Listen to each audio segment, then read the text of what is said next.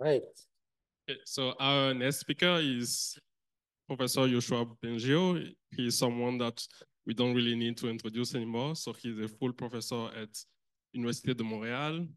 He's the founder and scientific director of Mila and also the scientific director of Ivado. He's one of the leading experts in AI and has received in 2018 the Turing Award with two other great contributors to deep learning. So thanks, Dr. Yoshua, Professor Yoshua Bengio, to accept kind of like talking to us today about how to navigate the chemical space. Thank you. Thank you very much.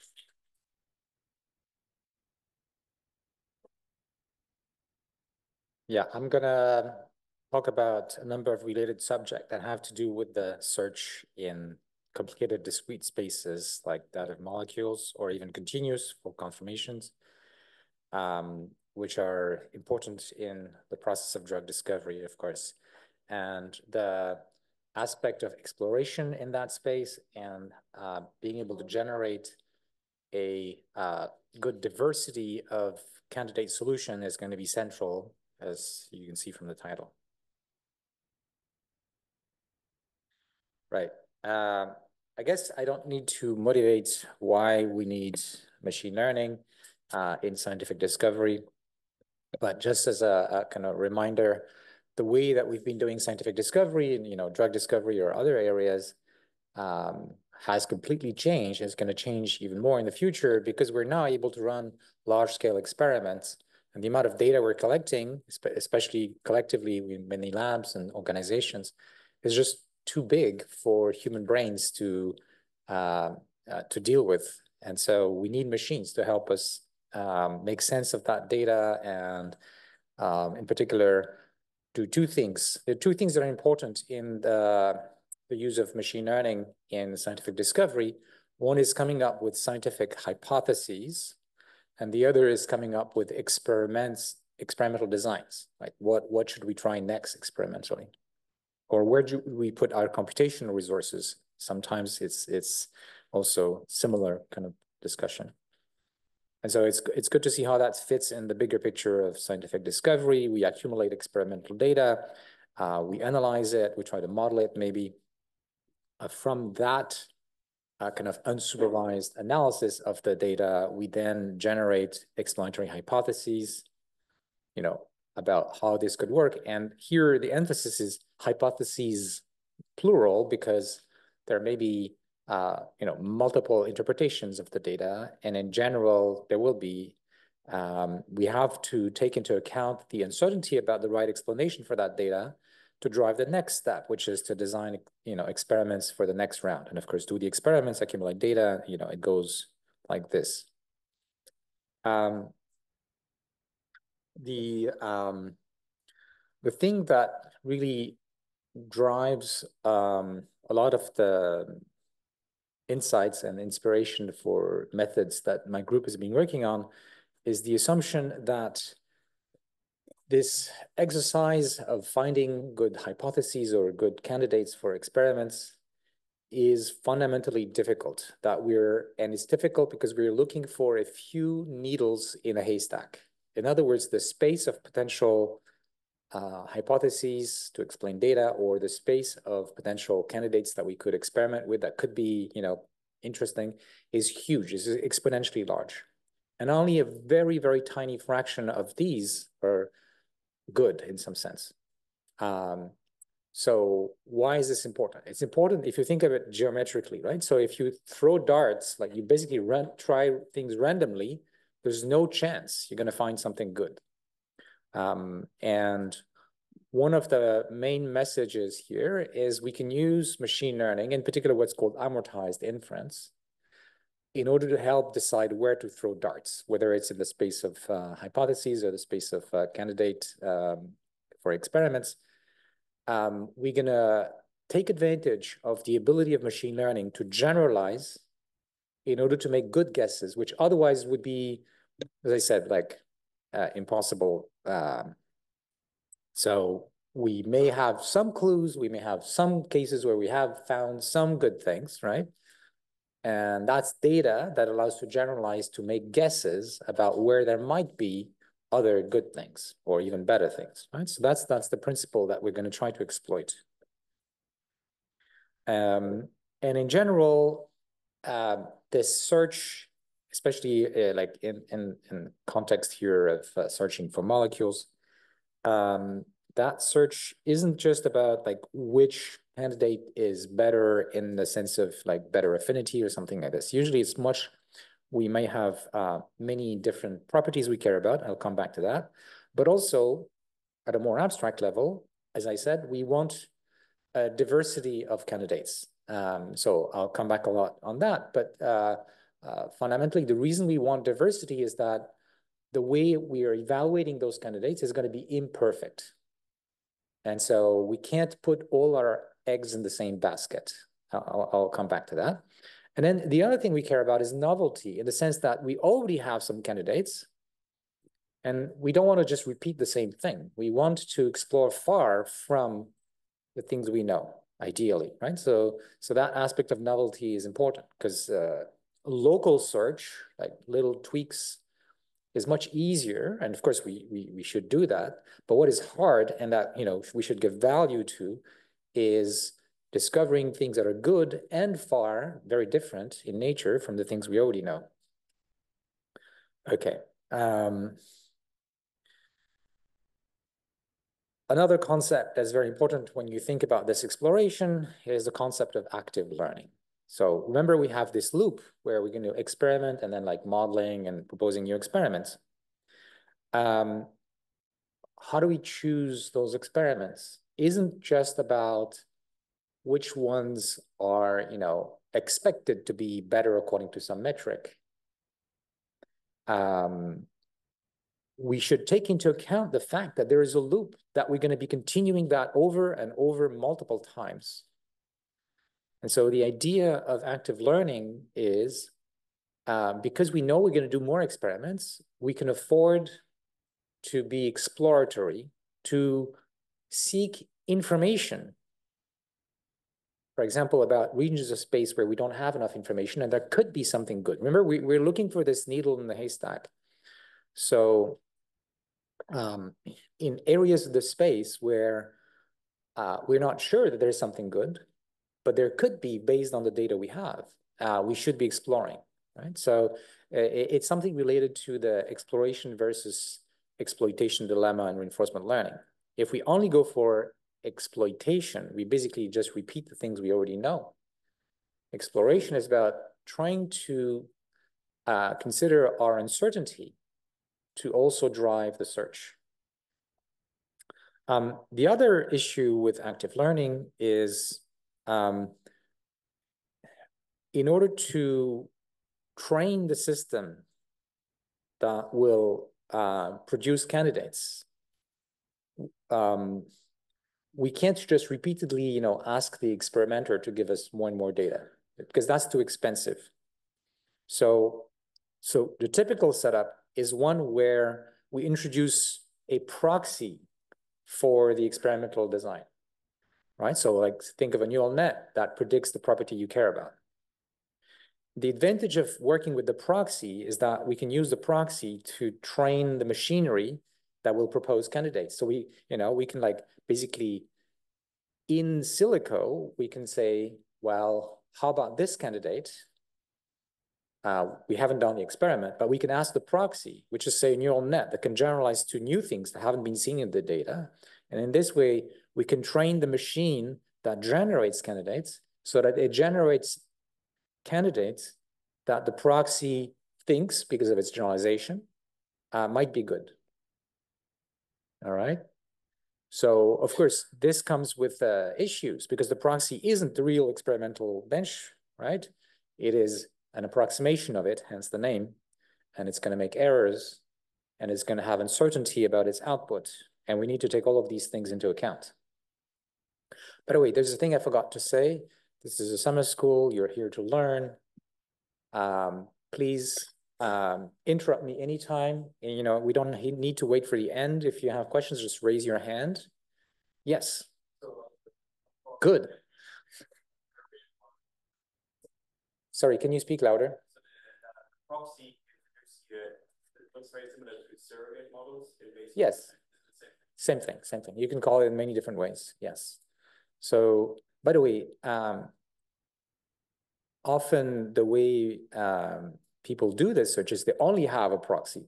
They train a neural net that is trying to replicate the answers, the experimental outcomes, and then they will do kind of exhaustive search in a small space for the inputs, like the candidate description, that will give a high value of the proxy. So that's like a standard thing that people do. But the reason here we are like looking at it from a different angle is we're saying the number of possible candidates to consider is exponentially large. So we can't list them all and try them. So we're going to have to use machine learning in a generative mode to propose candidates out of this exponentially large set, right? Any other question on this? Yeah, just don't hesitate, really. Yes. Oh, that's a good idea. Microphone. If you're continuing to train on, let's say, confidence of a model, wouldn't that just push the model to fine tune and less extrapolate outside of this defined chemical space that you have experimental data for? So the proxy is just like another machine learning box, right? And it has all the issues and caveats of machine learning methods.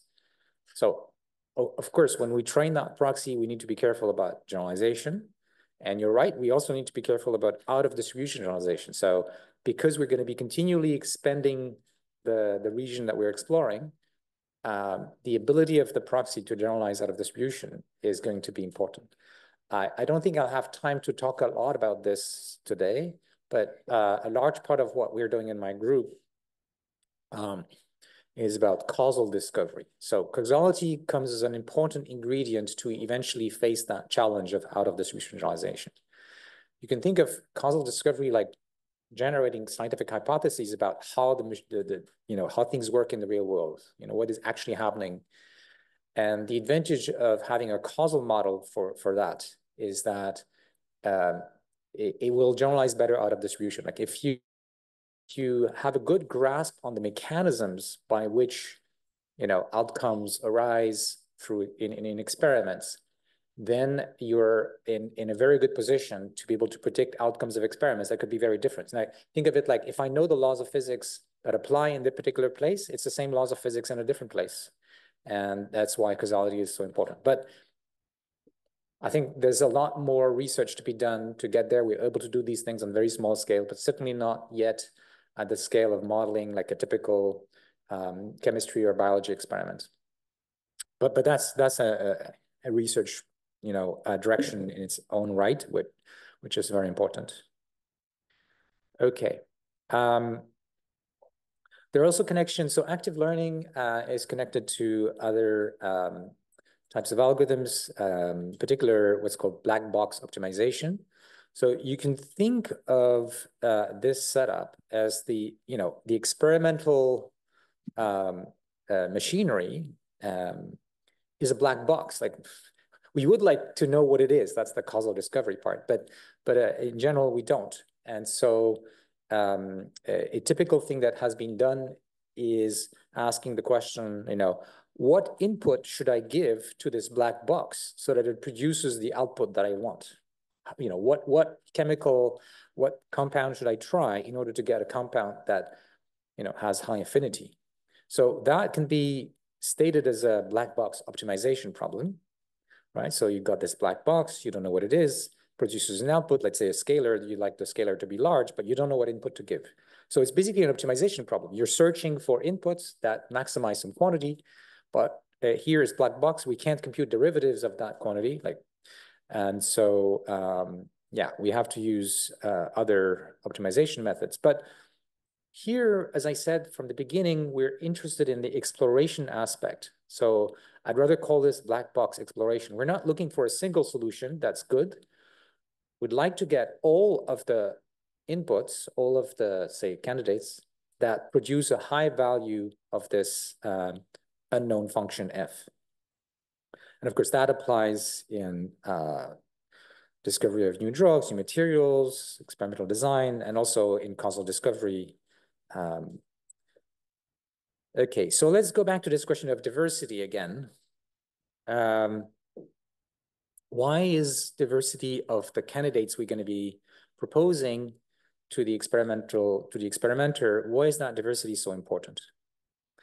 So you see on the right side, you see the typical funnel structure of drug discovery, where you have initially maybe a large number of candidates, but we're going to evaluate them with something that isn't right, the correct quantity we care about. So the correct quantity we care about is the outcome of a human trial, and that's incredibly expensive. We can't do many of these things. So initially, we might just do in silico screening, like maybe some chemical model or even a machine learning model that allows us to get rid of the candidates that look bad according to this proxy, and then we keep the best ones for maybe an in vivo screening, like single cell experiments or things like that. And then those that fail, at that level, we throw away and we keep the best ones for animal trials and so on, and eventually human trials. So that's like a standard structure of how drug discovery proceeds. But what does it mean for the exploration problem I've been talking about?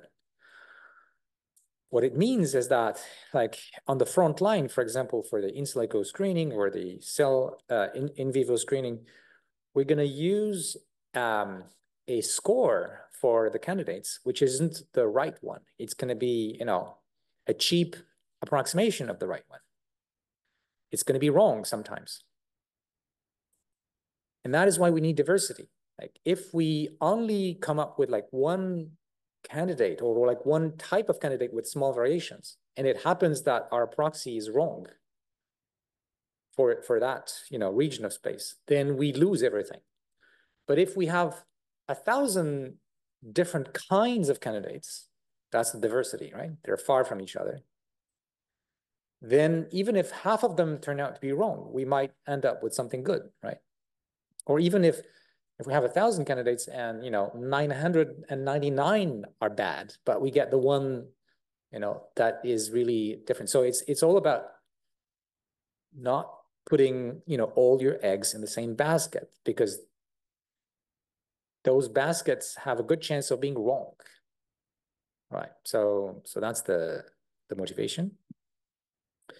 Okay, so I talked about active learning, and I said there's this notion of exploration, and we need to take into account the fact that we don't know what the outcome might be in some regions in order to help drive the experimental design.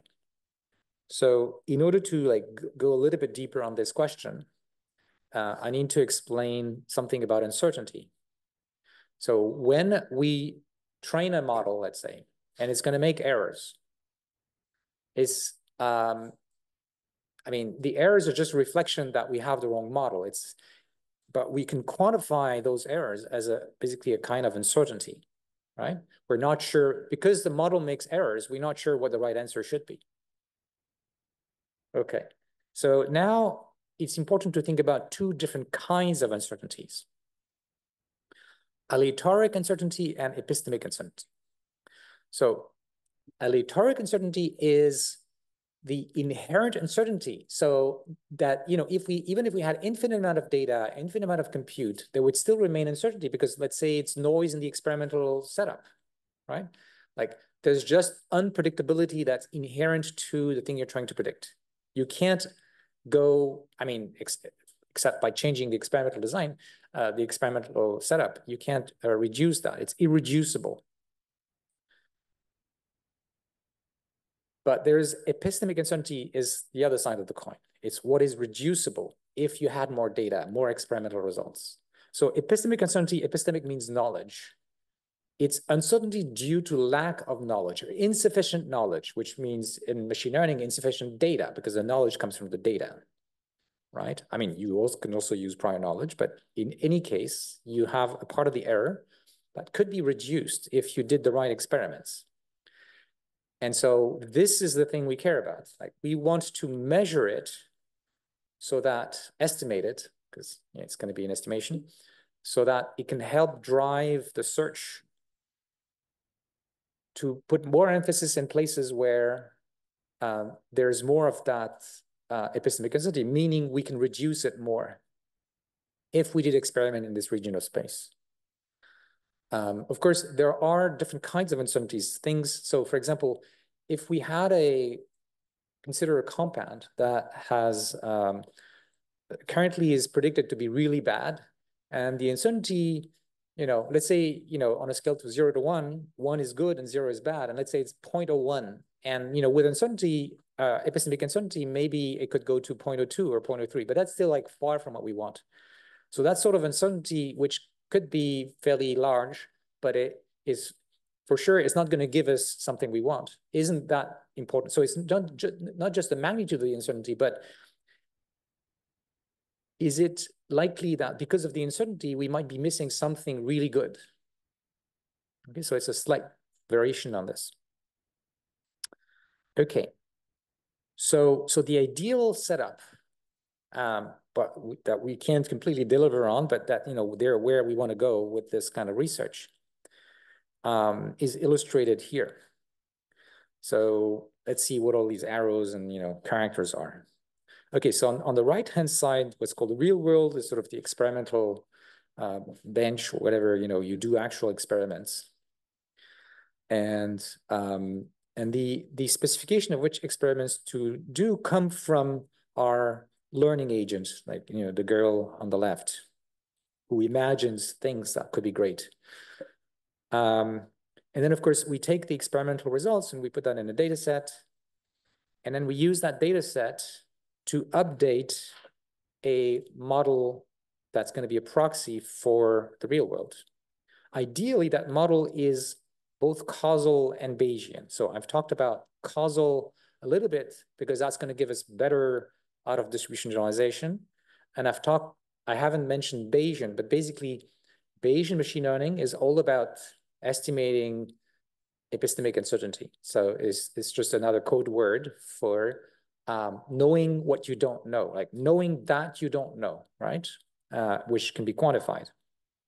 And as I said, is important to construct a kind of score for the little girl on the left that tells her, oh, this is potentially interesting, both because it looks like it has a high score in terms of affinity or something, but also because the uncertainty is large, and so it might be even a lot better, right?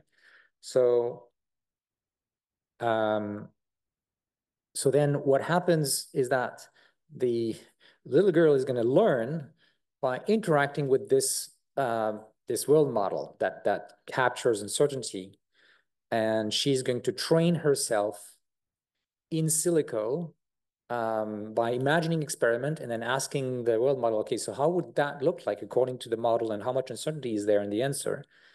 And then use that to update itself to create a better generative process for producing candidate experiments.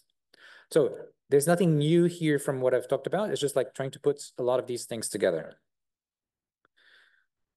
All right. Now, let me bring up another aspect. So generate, like we're going to dig now into how we can generate these experimental designs. So in particular, candidate molecules or candidate proteins or whatever. So in general, these candidates are not like simple vectors that we're used to in machine learning. They're structured objects. Like they have, they can be represented by a graph, for example. And so how do we search in that space, and how do we generate candidate objects in the space of something very discrete and structured like molecules? So a very simple idea is that we can make small changes to a candidate and at some point decide that we're good. Okay, so we have something, we'd like to evaluate the score of. So in the figure, you see, we start with something and then we add some pieces, and there are many different kinds of pieces we could add. So there's a kind of tree of all the possible things we could do. And in fact, as I'll talk about later, it's not even a tree, it's a graph, because you could reach the same candidate molecule in different ways. I can first add that and then add A and then add B, or I can add B and then add A, right? It can be the same. And we have to think carefully about searching that space that may have sort of local minima and so on, what that means. Okay, so then I'm gonna shift gear and go into more of a machine learning question of how do we learn to do these things, to generate these discrete structured objects like graphs that have a high score according to something that incorporates both our uncertainty and our expectations about the outcome of the experiment. Okay. And fundamentally, we need, just as a repeat of something I said earlier, the reason we need this, or the case where we need this, is the case where we can't just consider a list of, say, 1 million candidates and just score all of them and take the best ones. Sometimes you can do that. But the problem we're trying to solve here is where the space of candidates is too large. There's no way we can run a neural net on 10 to the 20 different potential candidates. So then really the only option is we have a neural net which generates candidates, right? It doesn't need to look at all of them. It just generates candidates that, seem to be good according to what it's learned. Okay. So in more like mathematical terms, one approach to generate good candidates in a way that's going to produce a diversity of candidates is to say, let's make our generative model, which samples from a distribution, that is proportional to our score, which we call here a reward function. Right? So we've got, somebody gives us this function, that's the model here tells us whether a candidate, say molecule, looks good in the sense of information we might gain, and it's relevant information because it might be a very good one. And so we get a high score if that's the case. And we have this black box that we can query that evaluates a candidate, as something we'd like to do in our experiments. If the reward is large, it's something we want. If the reward is close to 0, we don't want it, okay? And we're going to assume this reward function is positive. That's easy to deal with because we're going to make the distribution that the generator samples from try to be sampling proportional to the reward. So normally in reinforcement learning, we don't do that. When we have a reward function, we are looking for a way to construct solutions that maximize the reward. But here, because of the diversity question, we are trying to solve a different problem. Instead of maximizing the reward, like looking for the molecule that has the highest score, we would like to get all the molecules that have a high score, because we know that score is not reliable, right? That's the diversity thing. And you notice that if we have a distribution that has multiple modes, right? So at the peak of those modes, there's going to be a high value of the probability. And when we sample from those modes, I think I have some pictures there. Imagine this distribution would has these 3 modes, right? So if I sample proportionally to, that reward function and I get a density or distribution, when I sample from that IID, like in normal sampling, one after the other, I'm going to quickly cover all the modes, right? Because, I could pick any of the modes. And if I do this 1,000 times, I'm going to have a good coverage of all the modes. So what I'm trying to say is that the task of sampling in a diverse way solutions that could all be good can be turned mathematically into a problem of learning to generate from a distribution that is specified by a positive reward function. So we want to sample proportionally to that reward function. Any question on these things or the things I've been talking about? It's getting a little bit more complicated, so yeah, don't hesitate to ask. All right. Yes, here.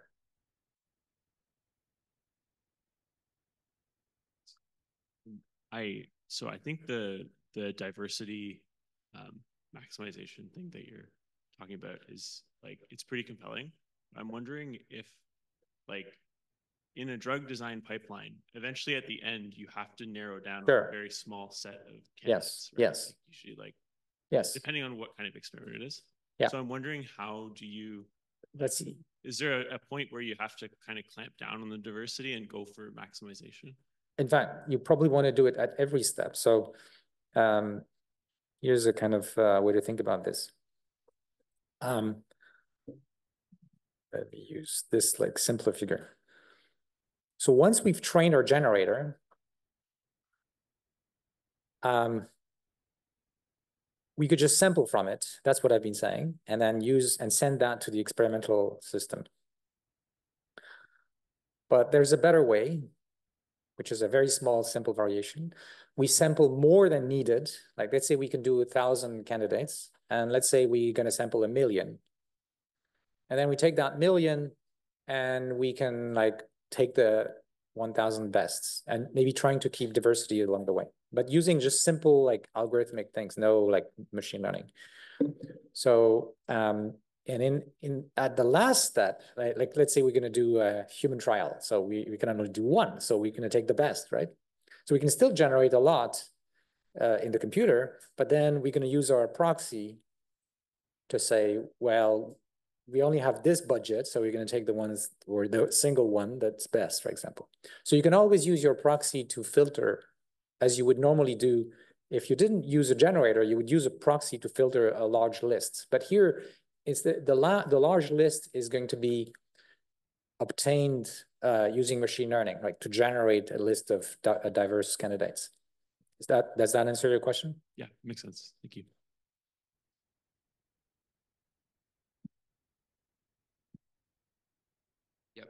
Thank you very much. Just a very quick question. Yeah. If you are trying to reweight, let's call it this way, all these reinforcement policies through this Boltzmann weight, let's call it this way, yeah. You may also have the same problem that all the people that sample things in, for example, molecular dynamics, like try to get stuck in some sort of states and so on and so forth. I'm going to talk about that. Okay. That was the next slide. Yeah, and maybe here I want to make the connection to things like molecular dynamics and physics. So this task of mapping a function that is positive to a distribution is a standard task in chemistry, physics, and computer science that we usually use multi-color Markov chain methods to do. And in physics, this corresponds to trying to learn from the Boltzmann distribution. So the Boltzmann distribution just means, okay, I'm given an energy function, and I'd like to sample from the distribution that's proportional to e to the minus energy, right? And you could put some temperature there. So yeah, it's not a new problem. It's a standard problem, but as you say, it suffers from issues. So that's the slide. We're going to talk about that issue. So the issue is mixing between modes. So the problem with the MCMC method, so the way they work is by making small of a current candidate, and then prefer, the candidates that give you a higher score, lower energy. And you can see that this local exploration might get stuck around regions of low energy or modes of the distribution. If you look at the figure in the bottom, if the modes are close to each other, then by chance, you might just jump from one mode to the nearby mode. But if the modes are far from each other, like, the group of mode on the left and the group of modes on the right, then you can actually make calculations to see, so what's the probability that it finds a way to go from that mode to that mode? And unfortunately, that probability gets exponentially small as the modes become like farther from each other. One way to think about it is in between the modes, there's like a flat region where you don't know where to go. And you could, in one dimension, you could equally go left or right. But in high dimension, it's going to get really bad because it's like it's the needle in the haystack, right? So that's a huge problem for MCMC methods. So what's the solution that we're like going to be working on is going to rely on the ability of machine learning to generalize. So now we can look at the figure on the top right. You know, you have these 3 modes that you have already discovered.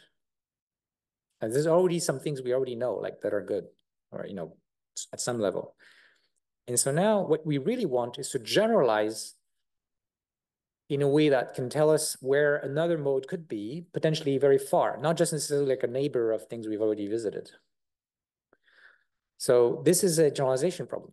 And actually you can take this like toy thing, you know, you put 3 modes on a grid and you ask a machine learning system that learns to generate, you know, where it would put another candidate. And, you know, with reasonable neural nets, it will tell you, go to the, you know, other grid point. So if it found the regularity here, like they are sitting on grid points, then it can like use the knowledge of those irregularities to guess where to look in places that are very far. And so you completely bypass the mixing problem because you're not doing like local moves to explore. You're using the pattern recognition ability of machine learning, like generalization ability, to discover patterns that allow you to guess, not with certainty, but, you know, much better than chance, where other modes might be. Is that crazy what I'm saying to you, or does it sound reasonable? It's just a generalization problem. And machine learning is all about generalization, right? The reason where, you know, GPT-4 works is because it has, even though it has never seen the particular context question you're asking, it has discovered enough structure, enough statistical structure, enough to most of the time give you a pretty sensible answer. So it's kind of the same thing we're exploiting here. It's the core of, you know, why machine learning works. We can just apply it here to this problem of discovery of new modes, like different things we haven't tried, which might work. It's just a generalization, but instead of generalizing to the usual supervised learning problem of like, you know, is this a cat or a dog? We're generalizing in the space of generative models here. Where are the places of high probability mass? Where are the places that can have a high score, a high reward? Okay, so I hope that answers the previous question. All right, so now we have to deal with these neural nets. And yeah, so there's another difference between machine learning methods and neural nets and MCMC besides the mixing thing. So with MCMC, there's no training, of course, right? I mean, there are machine learning methods applied in MCMC, but let's ignore that for now. But there's no training. All of the computational cost is paid when you're trying to sample. Like you're basically like trying things and keeping the things that are good. With machine learning, what we're going to do is we're going to pay a big price upfront training the neural net. Once it's trained, we can sample from it. It's very quick, you know, it's like GPT-4, hopefully faster. And so at runtime, sampling is going to be cheap. With MCMC, it's very expensive. You know, you might have to do a lot of sampling to get to mix between modes, which could take forever. So we have this trade-off between the cost we pay upfront to train the system and then the cost we pay at runtime to like actually generate to get samples. So that's why these are called amortized predictors. We have this amortization of the total costs with upfront paying. Okay. Okay, so how is that going to look like? Remember, we're going to train neural nets to generate candidate, say, molecules. So the way we can decompose that, as I said in like this slide, is we're going to decompose the problem of generating something like a molecule through a sequence of actions, sequence of steps, right? So then we're going to have a neural net for each of these steps, but it's going to be the same neural net because, of course, you know, there's huge number of potential contexts, but the neural net is going to use an input that specifies what we have already generated, and then it's going to tell us how to make a small change to it, like add a node to the graph, or add an edge or something, yeah. Add the bond, add an atom, whatever. So you're going to have to define a sort of language with a set of actions such that by sequencing these actions, you can construct any of the things you want in some space of things you'd like to generate. So it's going to be something like a graph neural net, right? That takes a representation of the current partially constructed candidate and then takes a simple action, maybe with a softmax, so maybe choose an atom, choose a position, choose whatever. And then we're going to sample from that neural net. It's going to give us an action. And then we take that action and we use it to change the current state into a new state. So that's ST becomes ST plus 1. And then we call again the neural net. And so when does this loop end? Well, there's going to be a special action on the output side of the neural net that says, okay, I'm done. I don't want to add anything. And then you have your candidate that you can call your proxy, scoring function with. And so now what we're going to be learning is this neural net. It embeds a policy from like in the same meaning as policy in reinforcement learning, except that policy is not going to be trained to maximize rewards. It's going to be trained to sample proportionally to the rewards. Okay. So there's a subtle thing that I kind of mentioned earlier, which is when we construct things like molecules or graphs, in general, if you consider a sequence of actions that will produce your candidate, your intermediate state or your final state, there could be many paths, many trajectories that could lead to the same place. So if you were to mentally do like we do in this figure, consider all the possible sequences of actions. Of course, you can't, but you can just imagine it, and on paper you have a toy version. Like here, you start with a single node, and then you add a neighbor, and you connect it. You add another neighbor, and so you can construct a graph like this by small actions that are each pretty straightforward. At some point, you may have the special action here to end the generation. But you can see that some of those graphs can be obtained in different ways. So that turns out to have an effect on the kinds of algorithms we can use. The methods that exist in reinforcement learning usually don't cope with that very well. And so we've invented methods, the generative flow networks that I'm going to talk about, that allow to take that into account properly.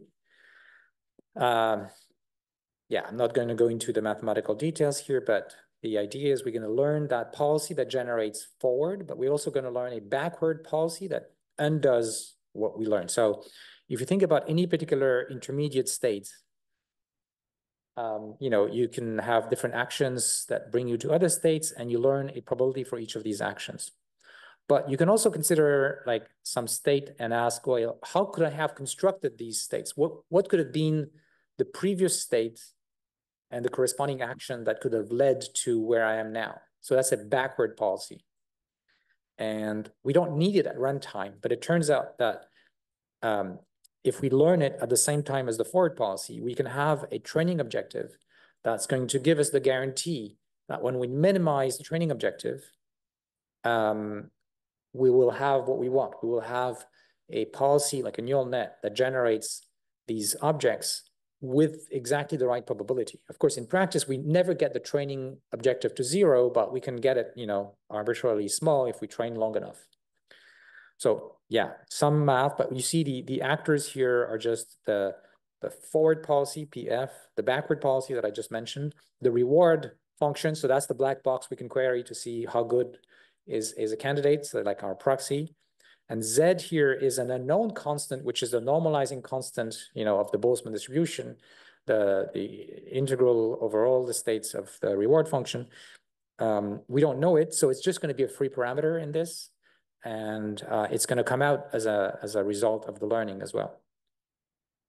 So we had a first paper on these kinds of models called GFlow nets for generative flow networks in 2021. It was presented at NeurIPS. And Emmanuel Bengio, who's my son, led that paper. Yeah, it gave rise to a huge number of other papers. So there's like dozens of papers following up that thing. So it might be interesting for you guys to come back to that paper because it was motivated by the problem of molecule generation. But it turned out that this is useful in many other settings in machine learning. So yeah, I think in that 2021 paper, we already did experiments where we compare this GFlowNet approach to a MCMC approach called MARS. We also compare it to a standard reinforcement learning approach called PPO. And these had already been used in the context of molecule discovery, of compound discovery. We also set up a particular way to construct the molecules with fragments that are added, one little bit at a time. And basically we found that we get both like high rewards, high scores for the molecules we end up generating, but also a high diversity, which is something that people didn't usually measure, but we cared a lot about because of all the motivation I gave you before. So there are various measures of diversity, and of course the average reward, that's easy. And what we see on these plots is, as we consider like training this thing more, like with more calls, how well are the best thing that it finds, and how many like different good things that it does it find. So the blue curves on the left and right are the results of our work. Okay. Yeah, let me skip that. Another paper that followed just a few months later is one where we introduced active learning in the process. And that was led by Moksh Jain, who's one of my PhD students. And in the paper, we applied the GFlowNet setting with active learning, so with epistemic uncertainty estimation to construct the score to a bunch of different problems. So I think I introduced all of these actors already. In particular, we worked on small protein sequences and antimicrobial peptides as the space that we wanted to search over. And again, like we find that these things give us a good trade-off between the things I've been mentioning in the beginning. So the performance, like the affinity that we're looking for, the diversity of these much larger than like the other methods that we compared, and novelty, which is kind of related to diversity, but really is a different thing. But in our case, it just came out, the novelty just came out as a side effect of diversity, right? Not something we had to program explicitly to obtain. Another paper that followed the year after on multi-objective GFlowNets. So, overlapping set of authors here. So that was last summer, right? So this introduced a notion of searching using multiple objectives. So looking at the Pareto frontier. So just to explain quickly what that means,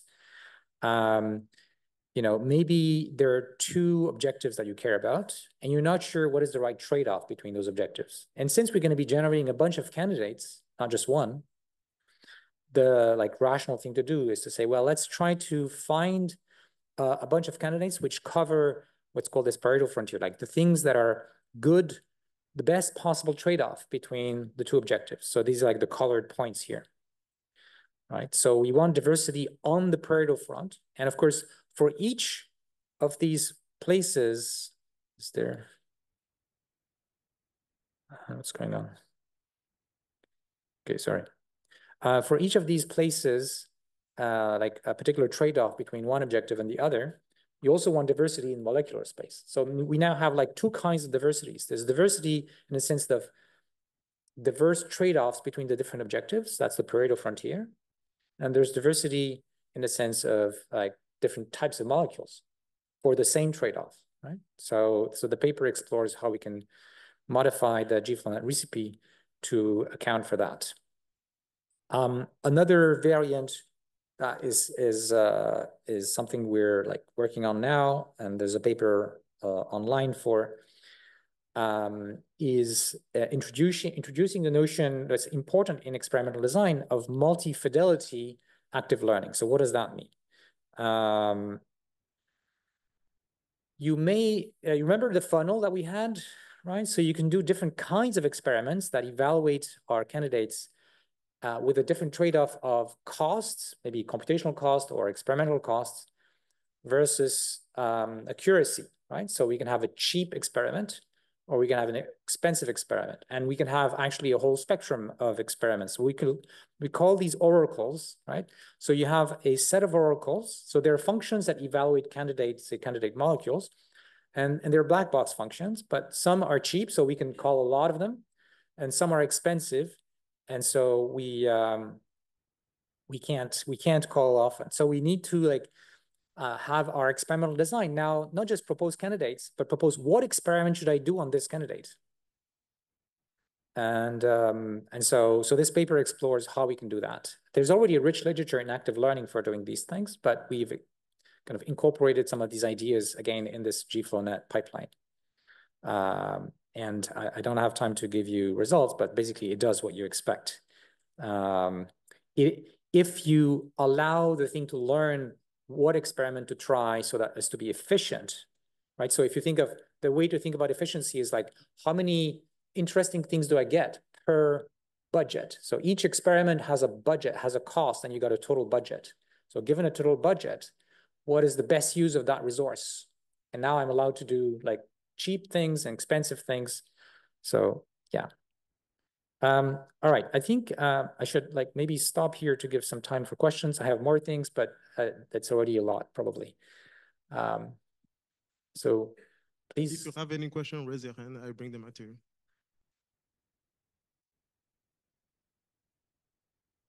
So some slides ago, when you had those multiple modes, and you were saying that these neural nets are ideally trying to find out new modes. Yes. Yes. Going through this slow sampling process of MCP. Yes. Are you kind of assuming that basically there's an implicit unknown true function f that has basically given rise to these modes, and you try to recover that and that you're assuming that that function f is structured in some sort of way? Yes. They're not at random, actually. That kind of yes. Yes, absolutely. Is that the right way to think about That's the right way to think about it. There's an unknown function. You can query the value of that function. That function is positive, so it's like a density. And you're trying to find the places where it's high. And so these are the modes. So that's the setup, right? You have this black box oracle, I can call it, and I want to find the value of that function, but I care about the high values of that function. So getting the function right at the level of like very small values, plus or minus 10%, I don't care. But plus or minus 10% for the high values, well, that could be significant for my task. But yeah, that's the setup exactly. And the reason machine learning is able to do something is because the function f has structure. If the function f is random, like basically think of like a mixture of Gaussians, where the Gaussians are placed randomly, like there's no structure, then machine learning is not going to help you. I mean, it can help you for the local search, but that you can do that with MCMC. It's not going to be a big difference. So really, it's in the case where there is structure. And in physics and chemistry, we know there is structure, right? The reason there's structure is that the underlying laws of physics are like simple, right? So there's got to be structure. Now, what is that structure? That's what machine learning helps to discover. Hi, thank you for that really great talk. So I had a question about the objective for the general flow network. So can you provide a little bit more intuition on why we include the backwards policy as well, or Yes. trajectory? Okay, so let me explain that objective. By the way, that objective is called trajectory balance. It's one of the objectives that's being proposed for training GFlow nets. It is the one that's most commonly used. That's why I put it here. And the way this objective comes from, so you have the training objective in the bottom, but let's look at the top. So the bottom is obtained from the top by saying, okay, we want to satisfy this constraint everywhere, like every sequence of states, S1, S2, S3, and so on, must satisfy this constraint. And then we take the log of the left-hand side minus the log of the right-hand side and square that.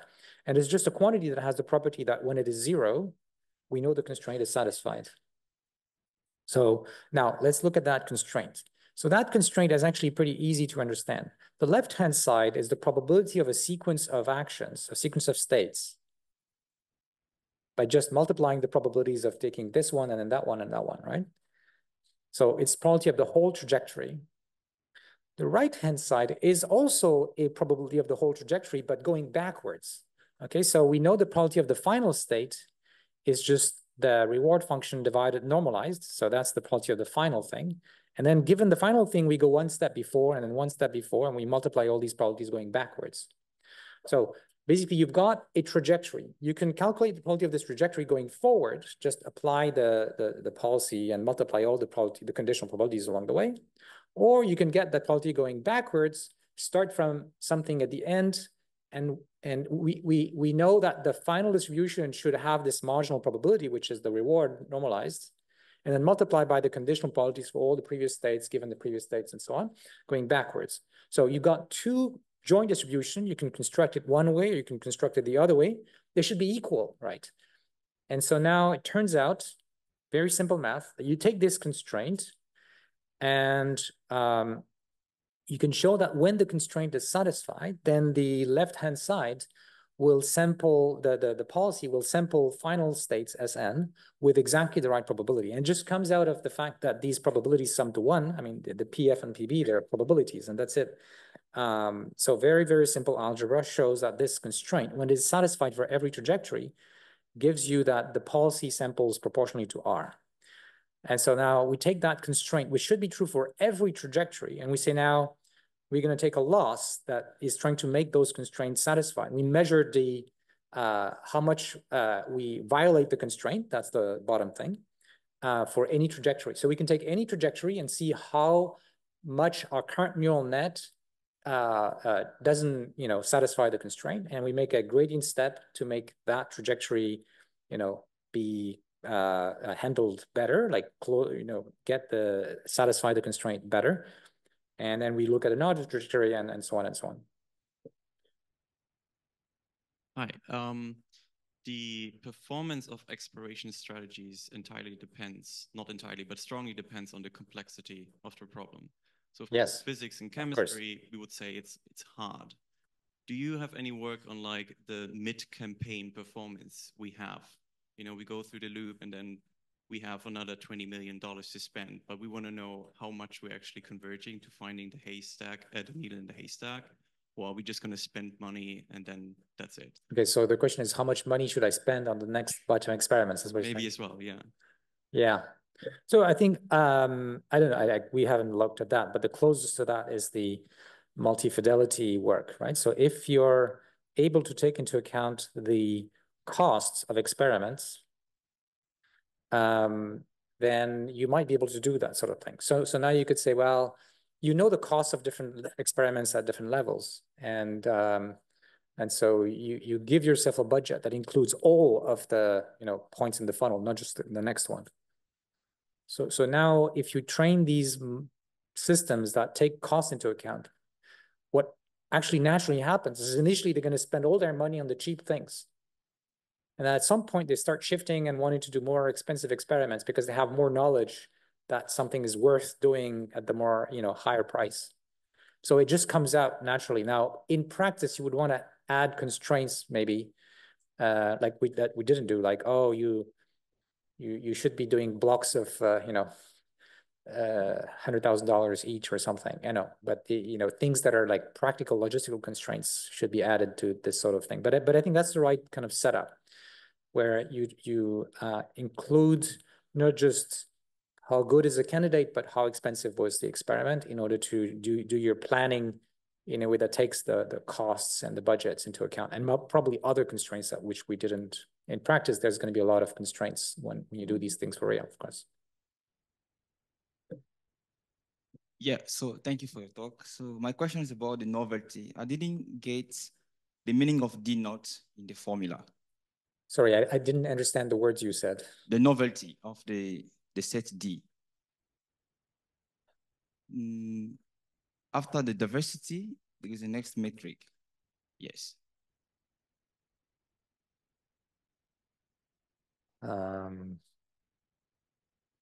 So you have a question about epistemic uncertainty? Is that this one? No. Number 5. Number Slide 5. 5, yes. So earlier than that.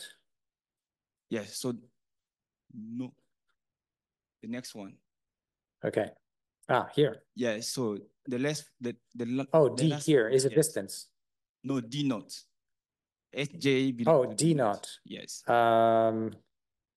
So D naught is the initial set. Okay. Right? So you have already some molecules that you know are like pretty good. And this is just measuring how far you are with your new candidates, how far you are from that initial set. That's it. Okay, thank you. There's people here as well, but maybe in the back we didn't get many questions. So since some drug discovery campaigns can be very hard and some targets are intrinsically hard to find hits for, I think it's fair to assume that, especially in the beginning, our oracle might just return negative labels because we are unable to find an initial binder. Okay, so like 0 reward all the time. Yes. Is it fair to assume that the model will pick the signal up as well and will start to just if you always get 0 reward, there's nothing you can learn from that except things look bad.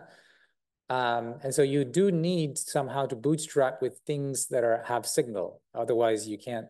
Otherwise you can do random search until you find some things that are good. But in order to guide the search, you need to already have some positives, right? And so maybe if I were to give like a practical advice in these situations, first get rid of having a binary signal and try to get a signal that's richer. So maybe, if it goes from 0 or 1 to 0 to 1, maybe even going from 0.01 to 0.02 is a signal, right?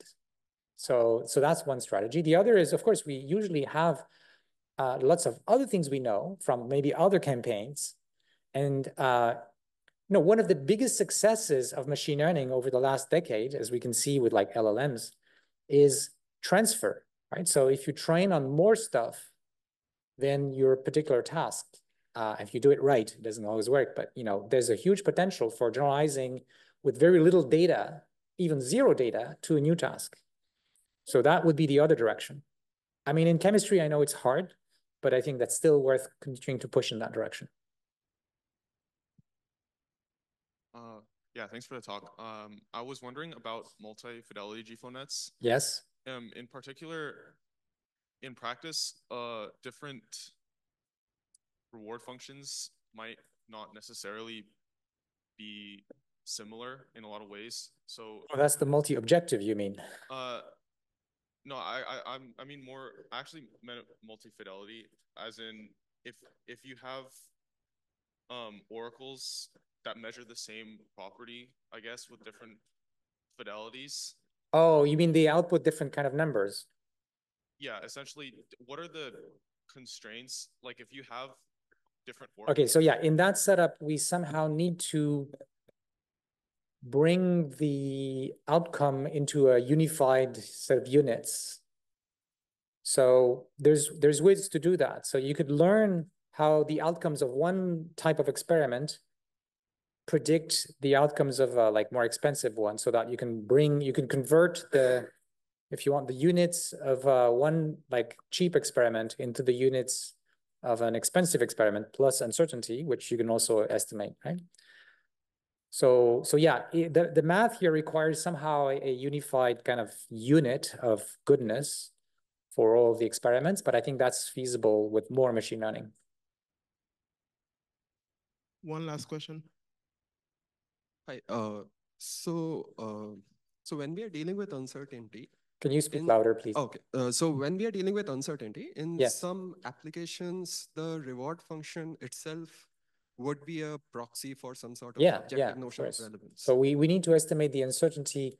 No, okay, so it's not that the reward function is uncertain, is the predictor that we use, like the proxy is uncertain. So we're going to estimate its uncertainty. There are various methods for that. Like you can have a Bayesian linear regression at the last layer is one of the easy things you can do. Dropout and other methods. And then we can take the proxy output plus or combined with our uncertainty to get a number that's going to be our reward. So my question would be, are there any applications where, let's say you're dealing with multiple objectives, but you need a diversity between the objectives themselves? You need some sort Yeah, well, that's the job of the chemist, not my job. Sorry. Well, let's thank the speaker once again. Thank you so much. Good. Unfortunately, Joshua won't have time to take questions, so let him leave. And yeah, and then if you have any question, please ask on portal and we will relay those to him. So during the break, there are many water bottles on the desk, on the registration desk. You can take one each. And yeah, we'll be back at 11 for the next talk.